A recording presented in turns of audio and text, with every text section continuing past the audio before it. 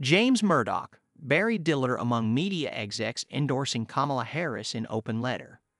Jeffrey Katzenberg, Jeff Bewkes, Peter Chernin, Michael Lynton, and Mark Cuban are also among the signers of the letter.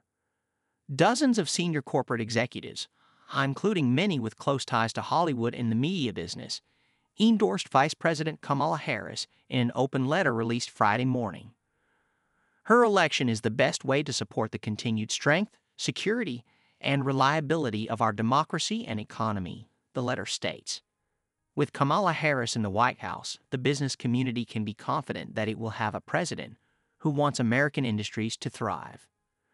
The letter was signed by 88 high-profile business figures, many of whom are well known to the entertainment world.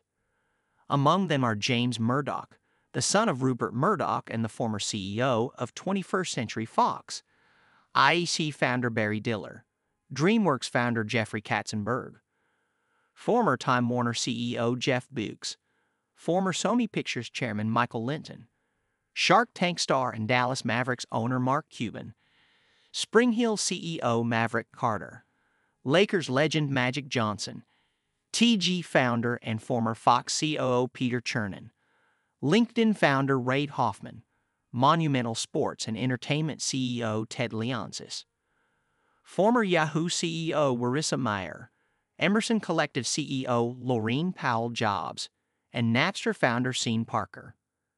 Harris has made appealing to the business community a priority, especially with many high-profile figures in the tech community like Elon Musk, opting to support former President Donald Trump, forging something of a Hollywood versus Silicon Valley battle.